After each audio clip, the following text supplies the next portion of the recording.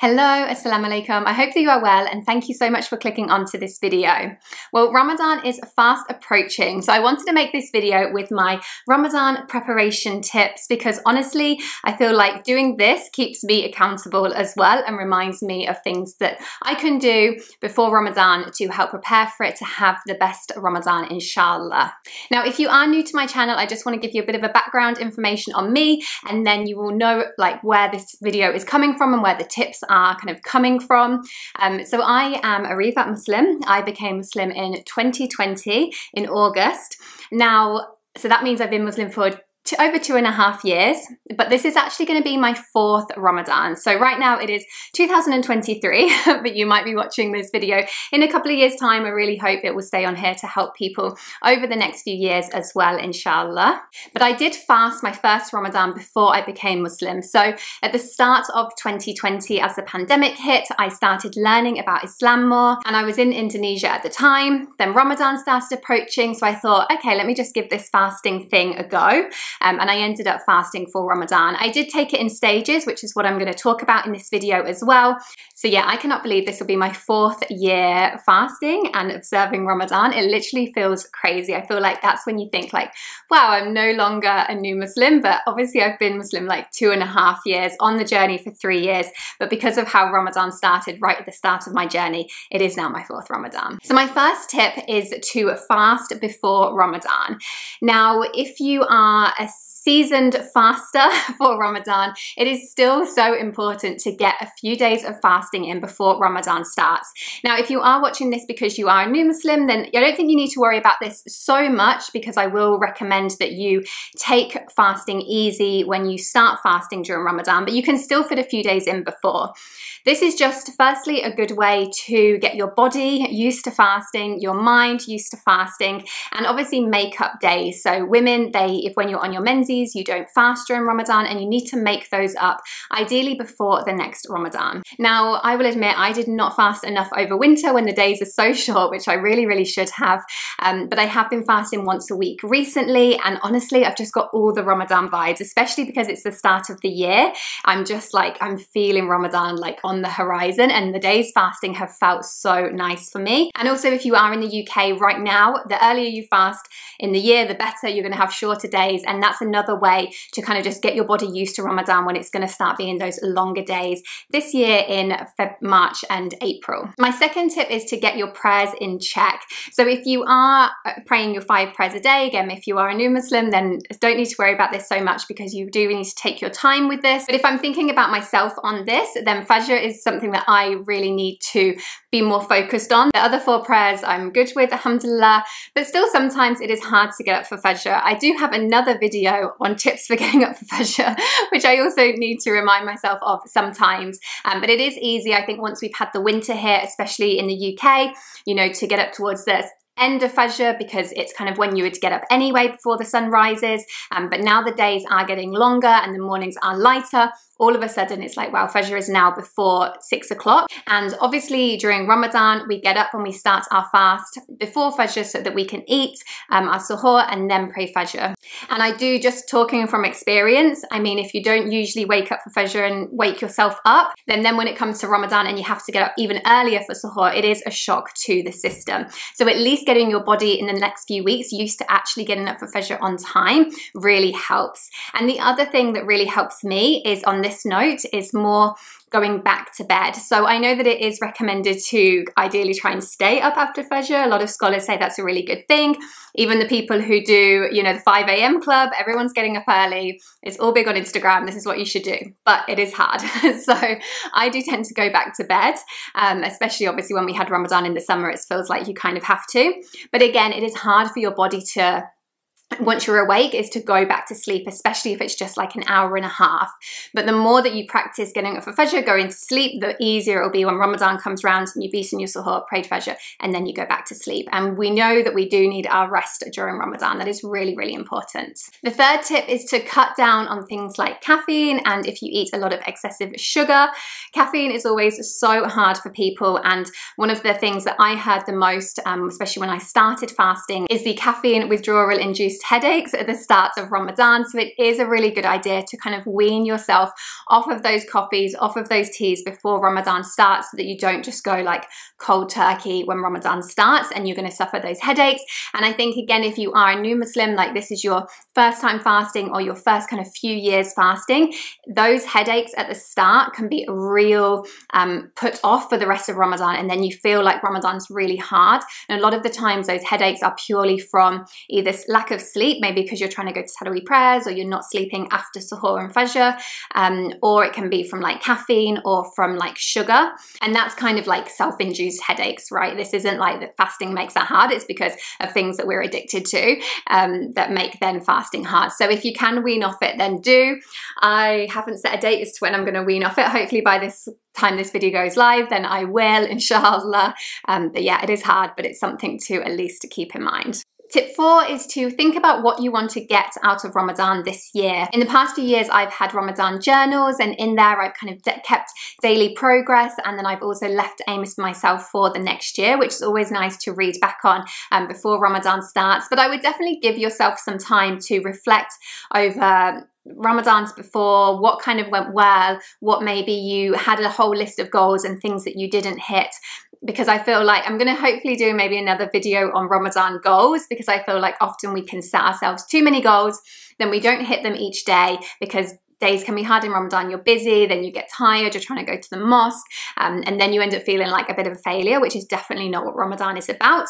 However, at the same time, I think it is nice to have some goals to keep you accountable and to keep doing daily things. So I feel like it's good to have a middle ground of having goals, but not trying to put too much pressure on yourself. And it's also a good idea during Ramadan to reassess your goals. I think definitely after the first 10 days, 2 weeks, what's going well for you? What haven't you kept up? What can you say, okay, I'm not going to carry on with this, because you don't want to make yourself feel like a failure, especially if you are like a goal setter and you like to be productive, which is definitely how I feel with all of my lists. Now, tip number 5, I do recommend, if you do not speak Arabic, then to get a good English transliteration of the Quran. So I have 2 here. I have the clear Quran. This is actually the pocket version. I have got the full version, but I think it's up in one of the rooms. I couldn't find it. The pocket version, to be fair, is quite good, especially if you are going to be traveling. And I do have a video review of the clear Quran from a few years ago that I did. But one that I really do suggest is the Majestic Quran. I did a review of this last year, so do check that out on my channel. And I recommend getting a copy of the Quran just in advance before Ramadan, just so that you can actually start Ramadan with it. You can start just one on day 1 if that's what you plan to do, rather than like waiting for delivery times, because obviously the suppliers will be busy. But it is so important to have a good, clear copy of the English version of the Quran, because the Quran can be very difficult to understand. And if you don't have a good translated copy, it can be even harder. And if you are watching this because you are a new Muslim as well, then I think it's even more important to get a good English copy, because some things in the badly translated copies can come across quite wrong and very hard to understand. And the last thing that you want to do is going away thinking like the Quran is so difficult. But copies like the Majestic Quran and the Clear Quran, they really do make it much, much easier, and they've been translated really, really well. And there will be a huge help for you in connecting to the Quran this Ramadan, inshallah. Number 6, now that COVID hopefully is over, the pandemic restrictions have pretty much fully eased, alhamdulillah. More events are now restarting. I know when I became Muslim in 2020, or did my first Ramadan, obviously that was the year that everyone was in lockdown for the first time, and everyone's telling me, oh, you know, usually we do all these iftar parties and open iftars in the city and all of these things. But this year, inshallah, it does look like they are back. There is a program called Open Iftar. If you Google that in the UK, I think it's called the Ramadan Tent Project as well, where you can actually volunteer yourselves to help out at their open iftars. Or of course you can attend an open iftar yourself or with your family. But I say this because community is so important. So the kind of point 6 is actually around community and building a community this Ramadan. And if you are watching this because you are a new Muslim, then I imagine you may not have a huge community around you. So I really do urge you to have a look where you live as to where you can find that, because even in places that don't have a big Muslim community, you know, during Ramadan, then people are doing extra, especially this year, inshallah, because of the lack of restrictions that we've had over the last few years. And mosques should be doing more. There should be more city and kind of open iftars. So please do look into that, because yeah, as a new Muslim myself, I know that it is so important to find a community and also reach out, on Facebook groups and things like that. Tip 7 is about food. So it is really a good idea to think in advance about what you plan to make during Ramadan, because when you are hungry and you're trying to think of things, it is very, very difficult. It's also very difficult if you plan to make some new meals, you decide to dabble at all these new recipes because you can't obviously taste anything. Which if you're a born Muslim, like, you'll know that, but being a revert Muslim and new Muslim, it's like, oh yeah, like, you can't taste the food. I mean, there is ways that people say you can kind of taste, put it on your tongue, but generally, if you're creating a new recipe, like, you need to like properly taste it, which you can't do during Ramadan.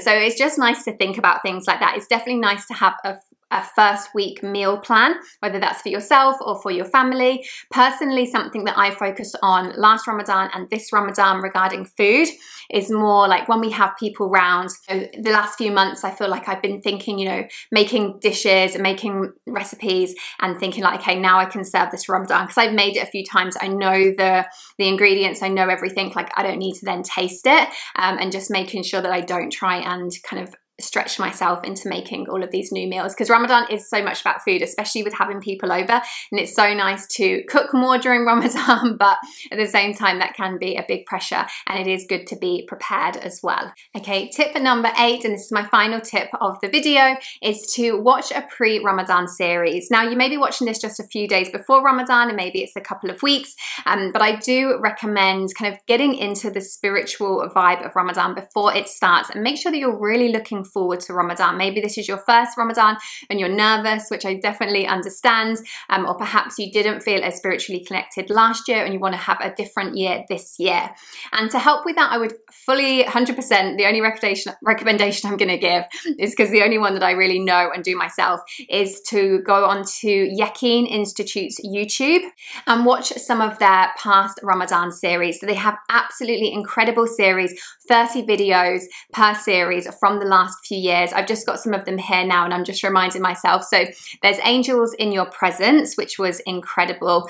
They've got Judgment Day, that was last year's, I believe.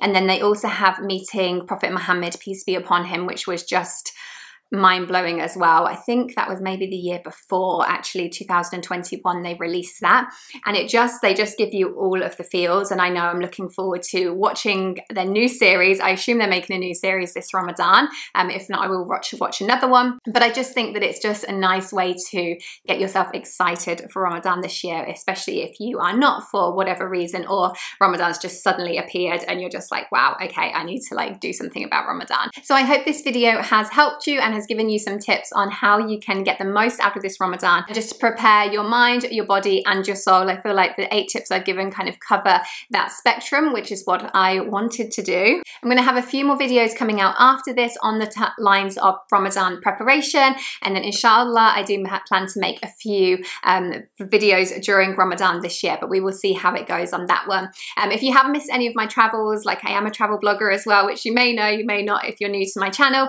I've got a lot of new travel videos out recently from my travels in the last few months, from Antarctica, Mexico and Doha. So if you're still looking for things to watch on YouTube, then please do go and watch those. And I've got so many old videos on here as well, so make sure that you do have a look if you have time. Also follow me on Instagram. My account is down here at _equinn. That's where you're going to get everything that I'm currently doing live time. Sometimes I can be behind on YouTube, but I thank you so much for your time and for watching this, and I pray that you have an absolutely beautiful Ramadan, inshallah.